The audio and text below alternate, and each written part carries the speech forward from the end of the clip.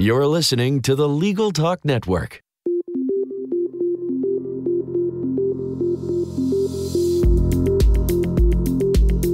Hello, I'm Monica Bay. And I'm Bob Ambrogi.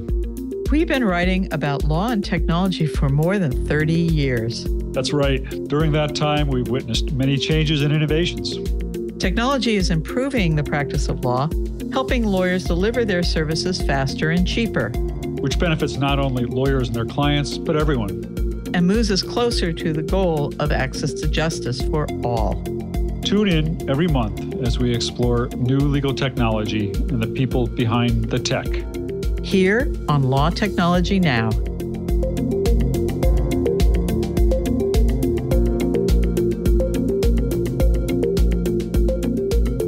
Hello, this is Dan Linna. Welcome to Law Technology Now on the Legal Talk Network. I'm honored to join Monica Bay as a host of Law Technology Now, and I'm thrilled that my first guest is Connie Brenton. Connie is the Chief of Staff and Senior Director of Legal Operations at NetApp. She's also the CEO of the Corporate Legal Operations Consortium. Connie, welcome to the show. Thank you. I am delighted to be here. Well, before we get started, we'd like to thank our sponsor. Support for this podcast and the following message comes from Thomson Reuters Westlaw Edge. Thank you, Thomson Reuters. All right, Connie, let's jump right in. So you're the Chief of Staff and Senior Director of Legal Operations at NetApp. Can you tell us just a bit more about what you do, particularly with respect to Senior Director of Legal Operations? Legal operations is a relatively new role in the legal industry, and it involves running your legal department like a business. It has come about because of the evolving role of the general counsel. The general counsel is expected now to be a counselor to the CEO, and the in-house legal departments are becoming big businesses. Many of the legal departments are in the range of 300 to 500 attorneys. So the size of a mid or large size law firm. The skill set is also different in running a legal department like a business. And it's important to keep experts in that area to free up the general counsel to handle the service that is required as he supports the CEO and his team. Okay. Yeah, that's really helpful. And Connie, I know you are one of the hardest working people I know, but I also see that, I've seen you working with Matt Fawcett and some of your team at NetApp and the stuff you do at Clock. And it seems like you really have a lot of fun in building this community of legal operations professionals. Can you tell us just kind of a little bit about that? Well, we're in a time of innovation like we have just not seen before. The role is new, the community is new, the pace of change is faster than we have seen in decades. And as a result of that, we're creating. So we're creating in real time. And for those of us who have a high risk tolerance and don't mind making mistakes, failing fast, this is probably the most exciting job I've ever had.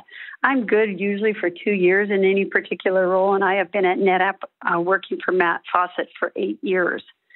We have created what we call the 12 core competencies. So one of the first things we have been asked about, and you asked about today, is what in the world is legal operations? And as a community, we started out by defining the role itself because it's so new. You can see it in living color on the clock.org website, but we refer to it as the 12 core competencies wheel. And the role is divided into a number of different specialties. And because the role has so many facets to it, it is also a difficult role. And it's a difficult role to be trained in because the law schools and legal departments have not had formal training programs to bring people up to speed in this particular role of legal ops. Yeah, that makes a lot of sense. You mentioned something there about failing fast, and I think there's a lot of confusion about what that means. I try to reframe that sometimes, lawyers especially, when you say fail fast, right? It sometimes doesn't translate very well. I try to sometimes frame it as learn fast, but however you would like to define it, can you kind of just tell us a little bit more? What does that mean about this kind of creating a culture of failing fast? What's the benefit derived from that? The legal personality is conservative. We know that. There have been a number of studies defining the legal personality type. We are hired and trained to identify risk, and we do not like making mistakes. However, when you are inputting technology and you are changing the way that you practice, you will make a mistake. 100% of the time when you're rolling out a new technology, you will make a mistake.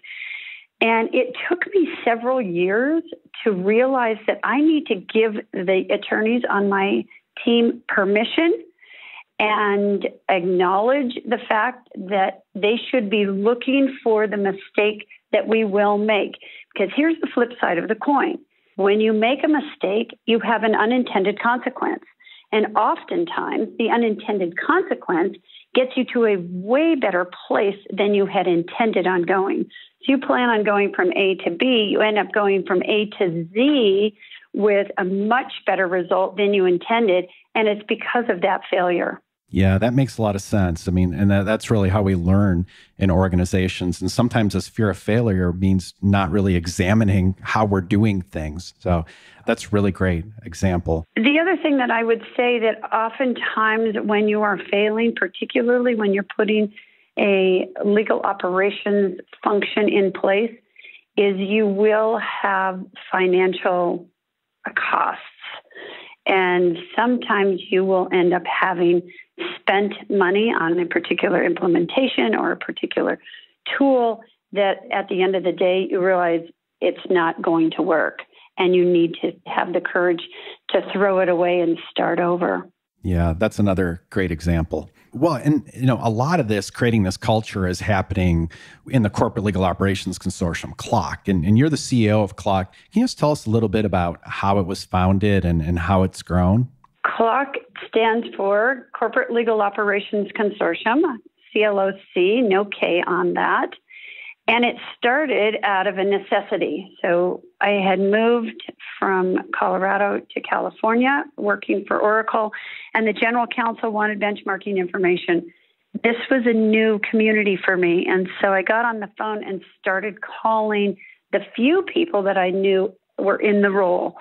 And we got together, and over the next, 7 or 8 years, we met every other month in person, primarily in the Bay Area, exchanging best practices. At the beginning of 2016, we decided that we would incorporate into a nonprofit, that the role was being defined by others outside of legal ops, which doesn't make a lot of sense. So the people who are actually practicing the role were not defining the role. And that was one of the primary instigators for creating this consortium, in addition to the 4 pillars, which I'll get to momentarily.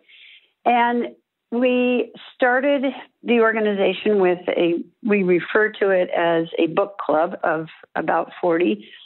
Some members refer to it as therapy because it's a very difficult role, And it grew from an informal group of about 40 to now we have, in little less than 3 years, 1,800 members. 900 companies.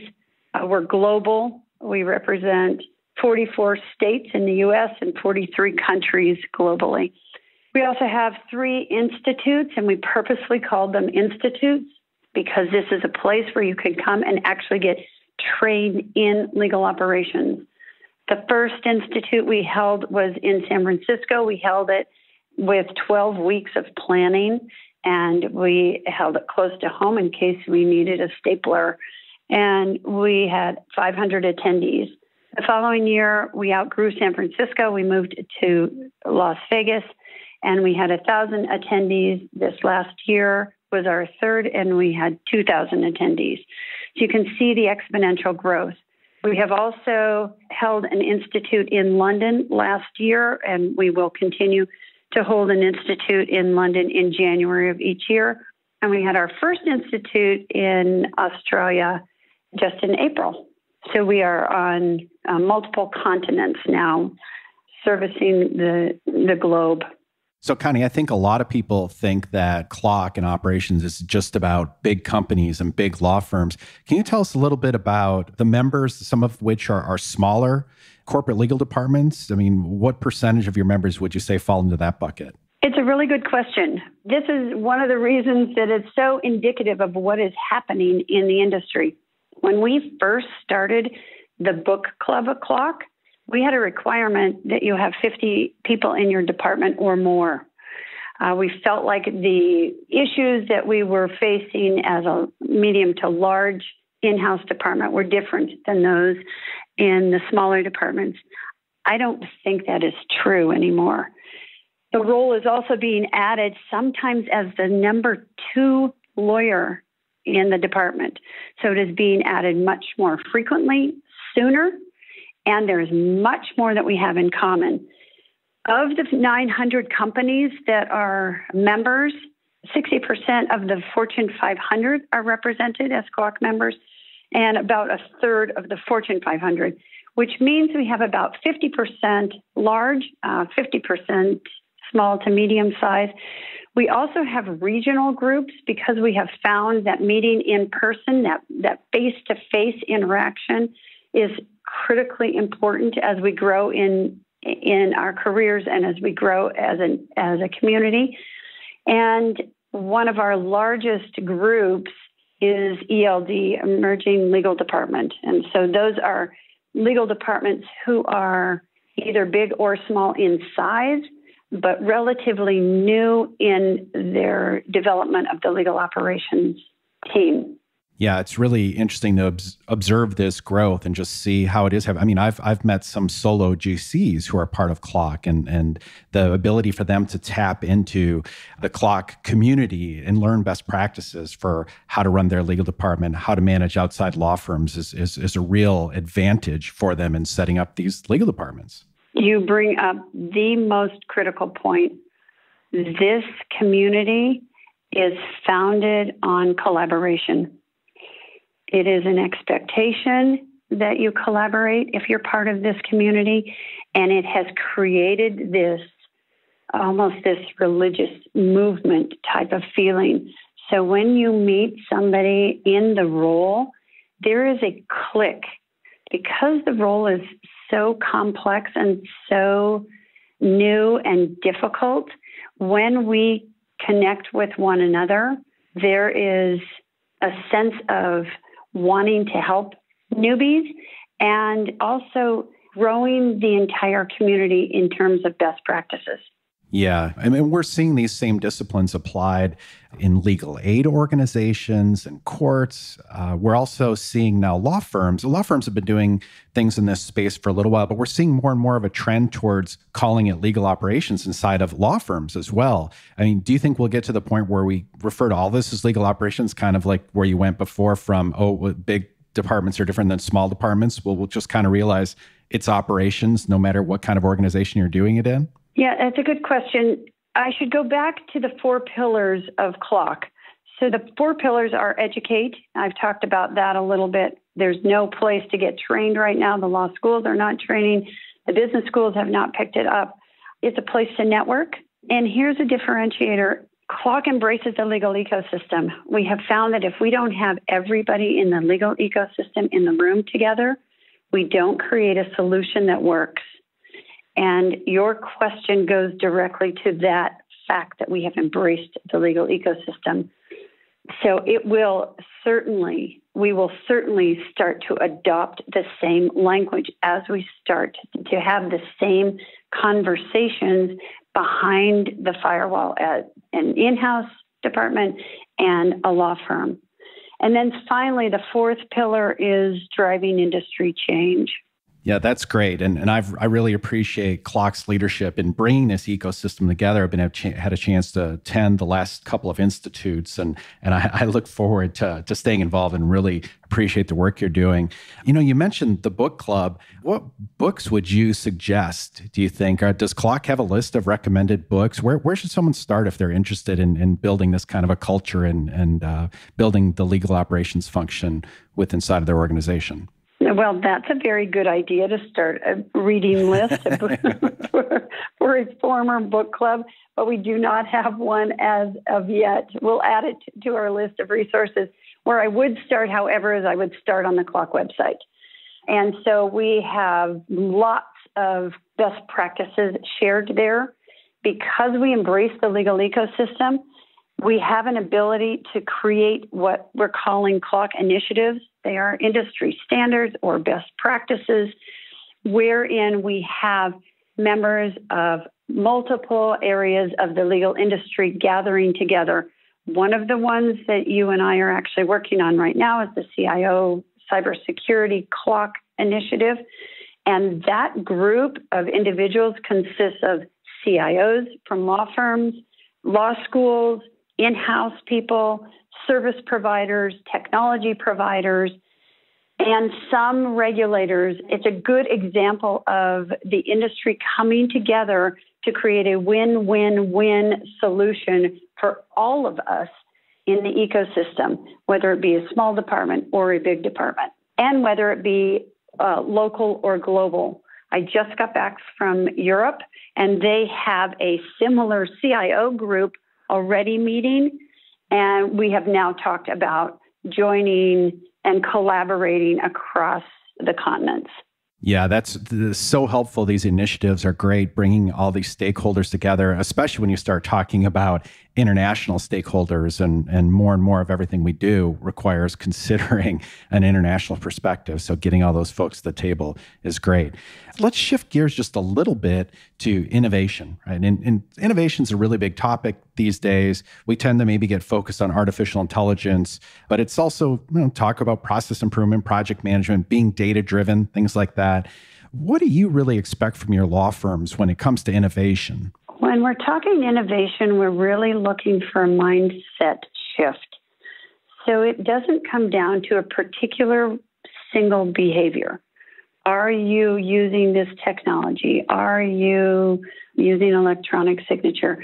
We're really looking for a change in how you're thinking about delivering legal services, because it plays into all of the processes, all of the choices that you're making. It is also one of the identifiers when we're making choices of which law firms to hire and which ones to not. You can identify an innovator relatively easily. The language is different when you're talking to an innovator. I don't know if many of you have tried to get your parents leveraging a cool new app, but once you start having that conversation, immediately you realize you're talking past one another. Same thing happens when we're having conversations with law firms. And so it is the foundation of innovation is changing the mindset, because everything flows from that. And the other thing that we're in this really interesting time of this paradigm shift of innovating and changing the way that we work together. Because we're creating together, we can make mistakes along the way. And it opens the door to having more collaborative, more innovative, more big thinking options, and combining resources where we have not in the past. The other thing I would suggest is that the people that the law firms are introducing to their in-house clients be expanded. Traditionally, it has been law firm partner to the in-house attorney. However, with the expansion of legal operations, our conversations, for example, with the CIOs or with the legal project managers or with the COOs is a very different yet very important conversation when we're creating a partnership that's sticky and valuable. Well, you mentioned some of these other professionals, project managers, technologists, data scientists, designers, getting involved in the delivery of legal services. So picture the partner at a large law firm who can tap into these resources. As the client, what's your expectation as far as the partner's understanding of these things? Is it enough just to be able to have those people on the team? It's an interesting question. Again, it's the mindset that we're looking for with the partner. So we really need to have an innovative mindset. I don't think it's imperative that the attorney partner understands the nuts and bolts of the data scientists. I do think it's critical that they know that they have those resources at their fingertips and that they can provide analytics and data to their in-house customers. What we have found is that many times large law firms will have a pool of very talented resources that the partners don't leverage. They don't bring them to the quarterly business reviews. They don't ask these resources for metrics. They rely on their in-house departments for metrics, which we are getting better and better at providing. But it would be a treat to have both parties or three parties, if we have a third, perhaps an LPO in the mix, to come to the table with each one of their separate metrics. Anytime we collaborate, anytime we start sharing our vision with different lenses, we come up with better solutions. Yeah, that makes a lot of sense. I mean, the more we're talking about multidisciplinary teams being able to communicate within that team. So if you're the subject matter expert as a partner, being able to talk to the data scientists and then understanding the context, and really good project managers and data scientists have some of that context, but you want the lawyer to be able to contribute and have the context of understanding project management and data science, for example.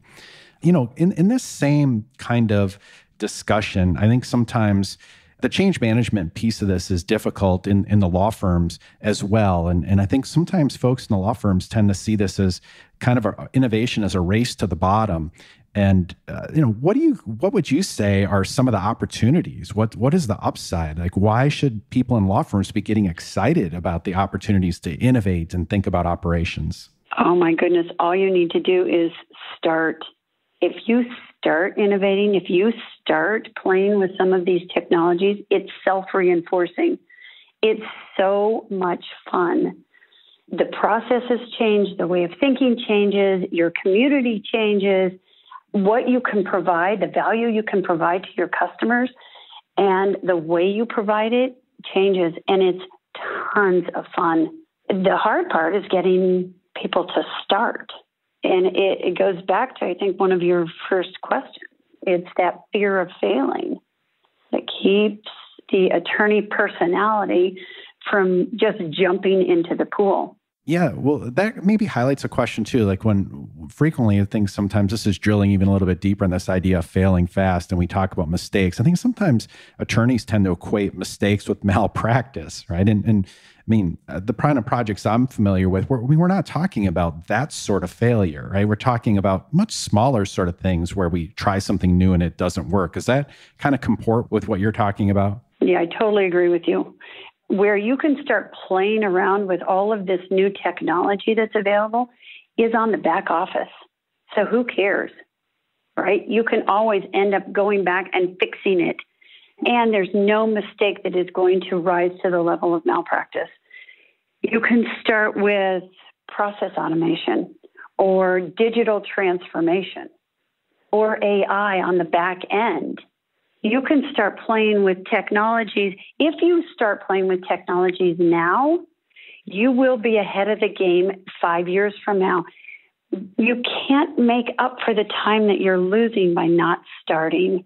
Well, I think now's a good time to take a quick break before we continue our interview with Connie Brenton. And so we'll hear a brief message from our sponsor. Thomson Reuters Westlaw Edge is the most intelligent legal research platform ever. Powered by state-of-the-art artificial intelligence, Westlaw Edge delivers the fastest answers and the most valuable insights, providing you with a clear strategic advantage. The advanced features on Westlaw Edge allow legal professionals to practice with a greater degree of certainty and confidence never before available.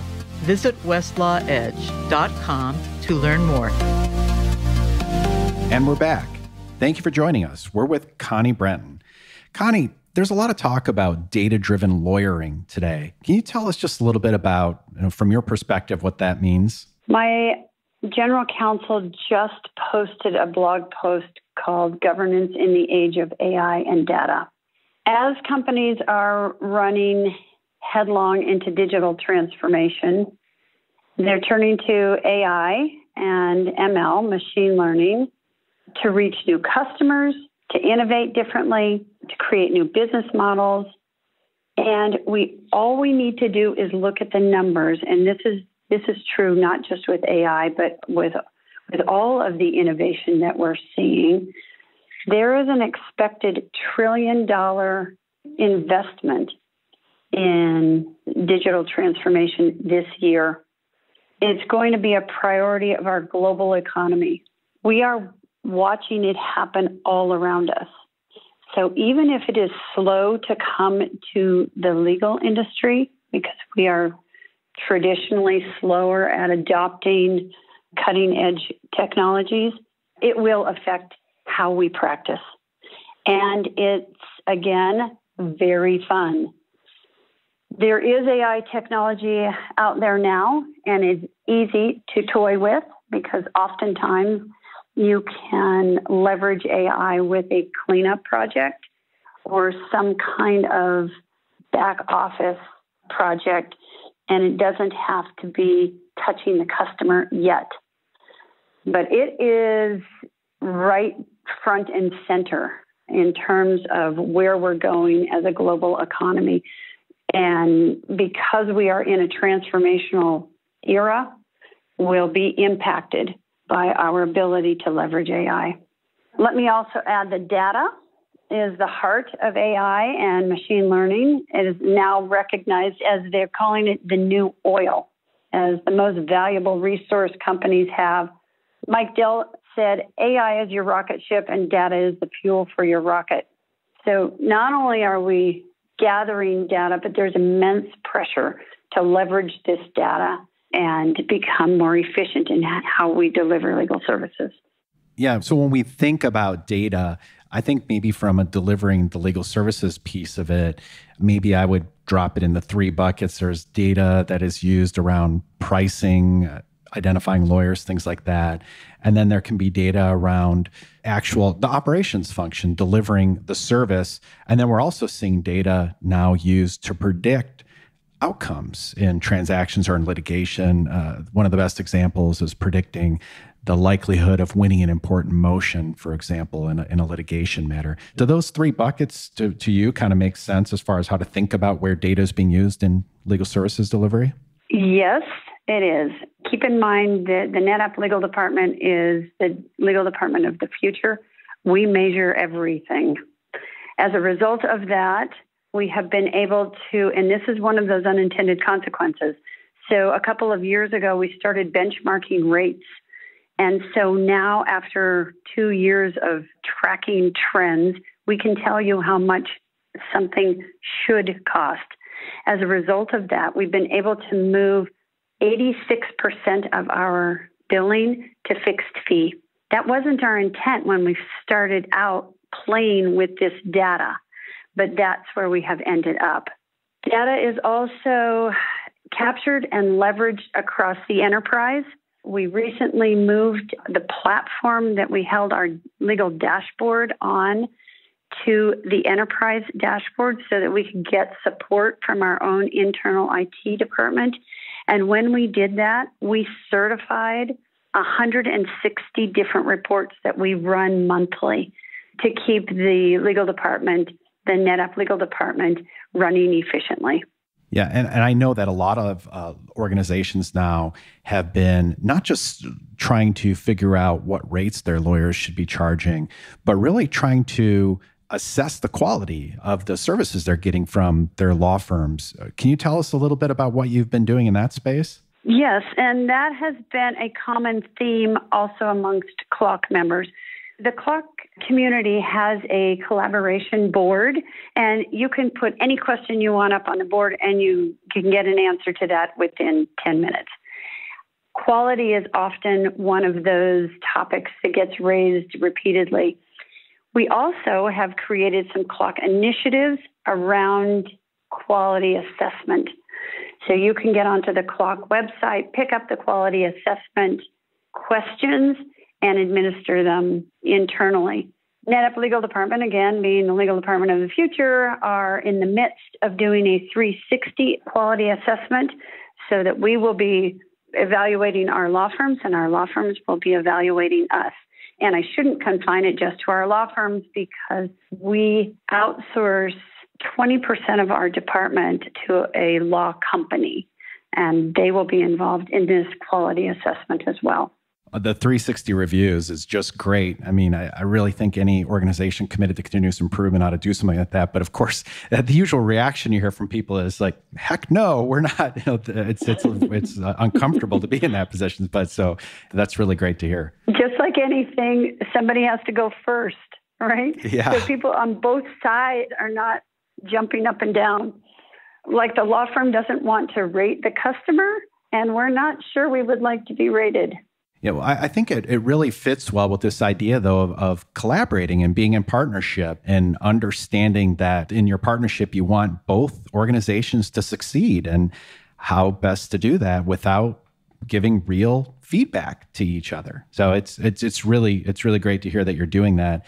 You know, I think that fits with, I've heard you and NetApp GC Matt Fawcett talk a lot about collaborating with law firms on innovation projects and just generally, right, viewing law firms and other legal service delivery organizations as partners.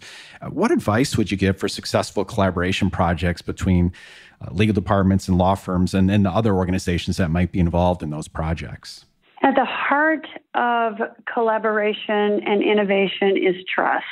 And so when you start to collaborate, it's very important that you keep that communication open and transparent and frequent. For example, we moved to fixed fee pricing on litigation recently.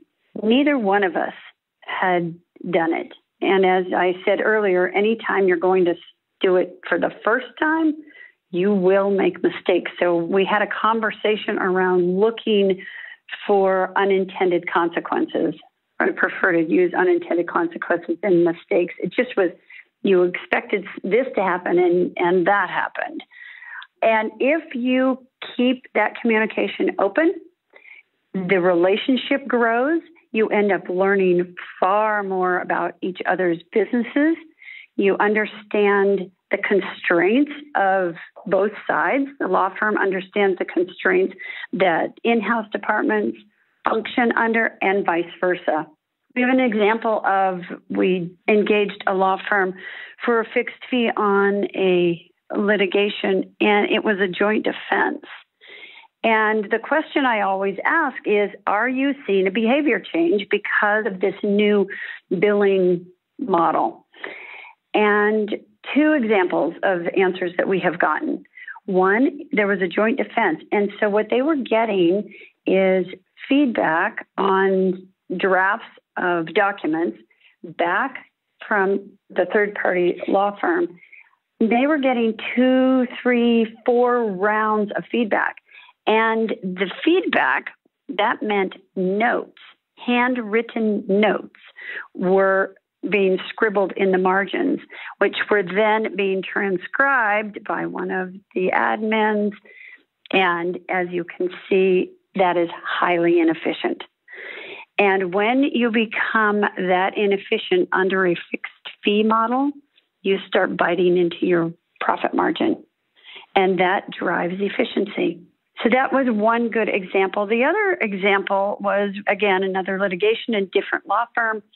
And they talked about being able to leverage more senior resources that they might not have leveraged if we were on hourly, because they would have had to gotten the hourly partner onboarded.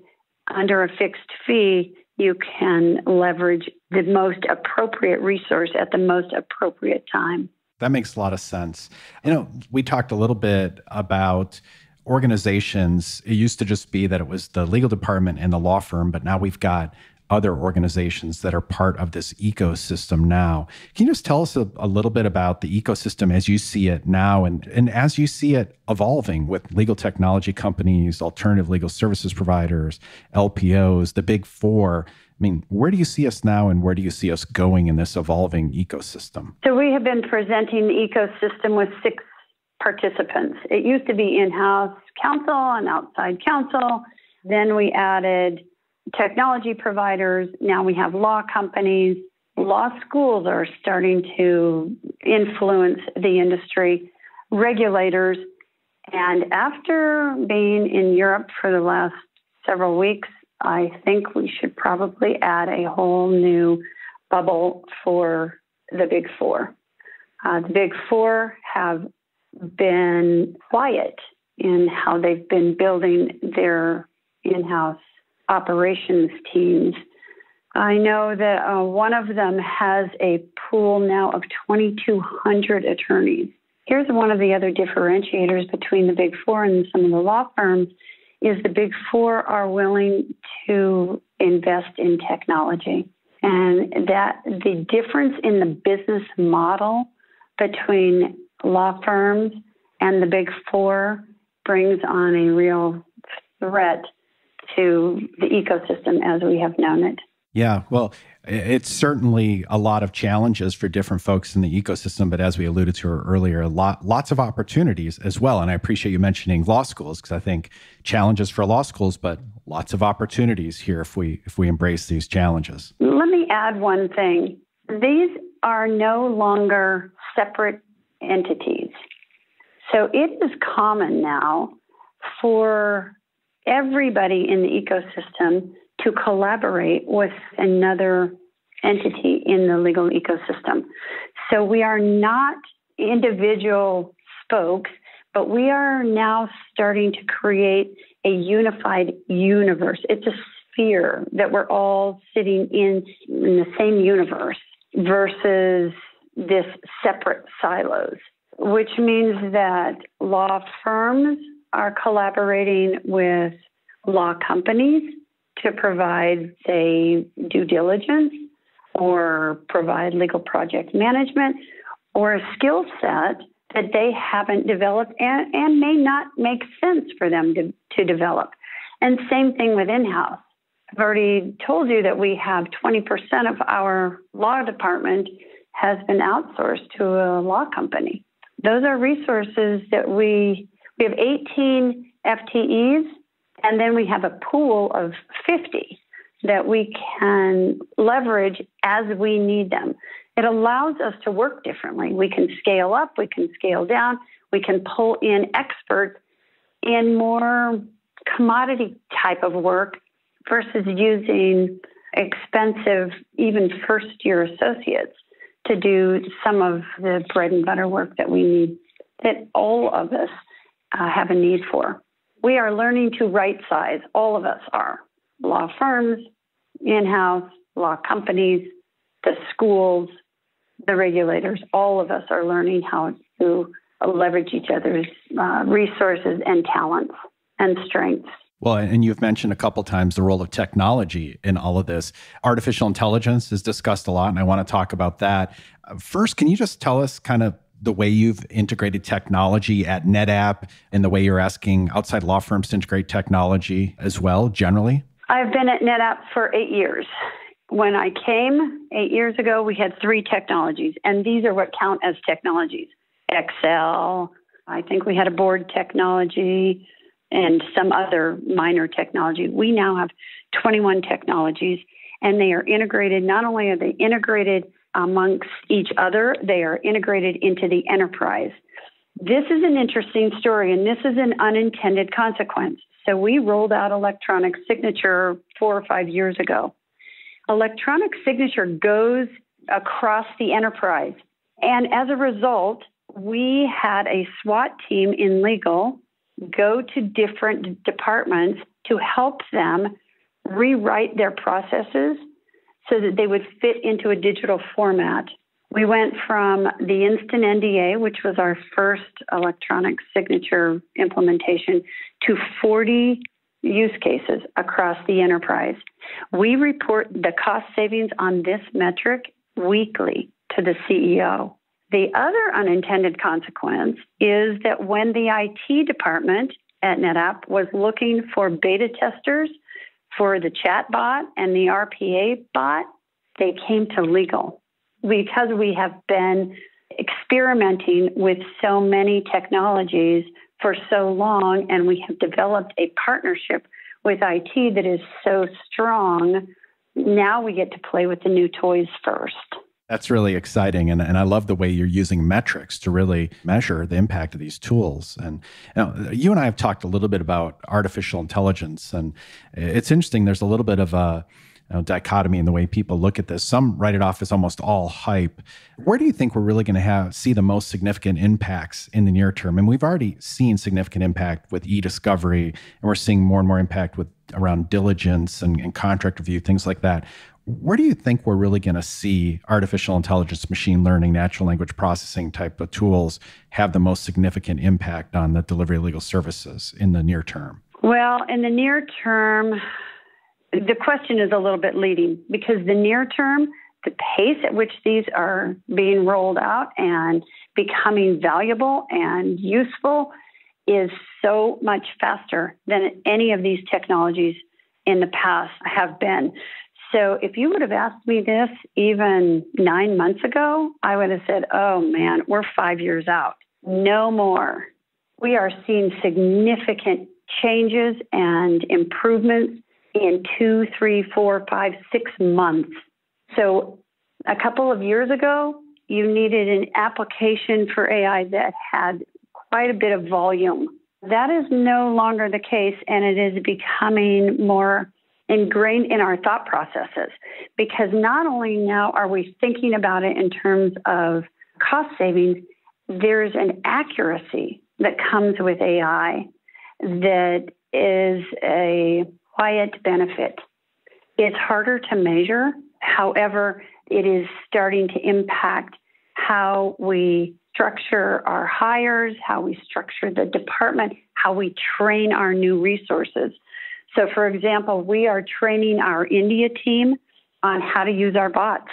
They were the first people that we went to and said, we are going to train you in a new technology. It makes you more valuable, and don't be afraid. It's not going to take away your role, because that's often the inhibitor to rolling out new technology. It's a fear of, oh my goodness, if I use this, I'm going to lose my job. And we're living proof that as you start to use these technologies, your job gets way more interesting and exciting and engaging.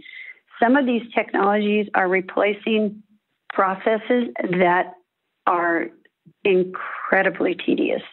Nobody loves doing them. It's like dusting all day long. Not fun.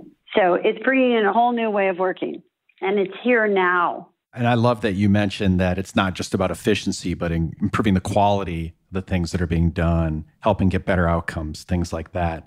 If you were setting up a new legal department, what would be the technologies? Maybe it's two buckets, kind of like the traditional technologies you'd focus on first to make sure you're implementing, and then where would you kind of maybe be placing bets on data-driven artificial intelligence? Well, always when I'm starting a new department, which I have done a couple of times, I start with the money.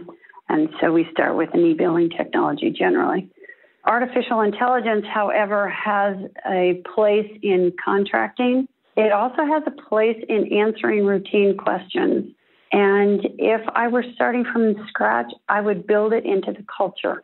And so it would be, even if it doesn't have a clear ROI, I would put it in so that people get used to working in a different fashion and they start to innovate themselves.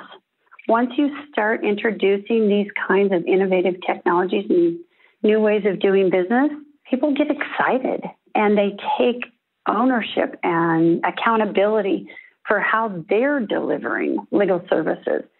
In-house departments, keep in mind, in-house departments are service organizations. Our business partners are our customers.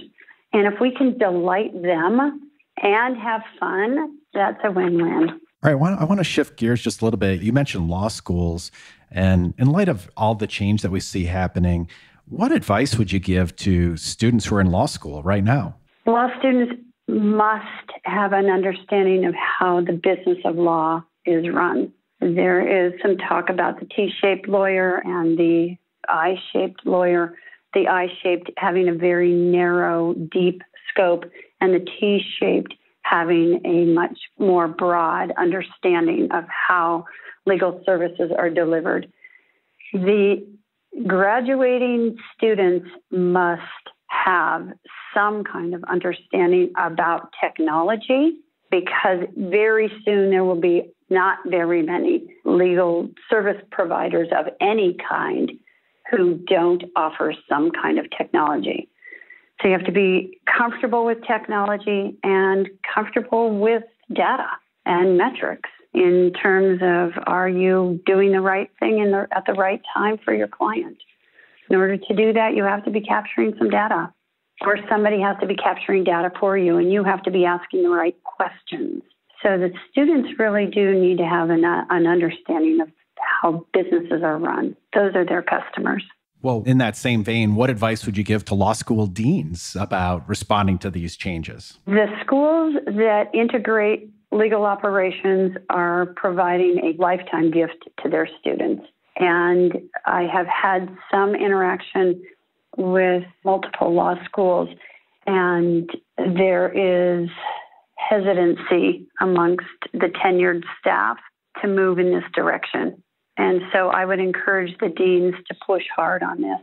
They're graduating students at a time where they've got to have fundamental knowledge of legal technology and some idea of how to run a business.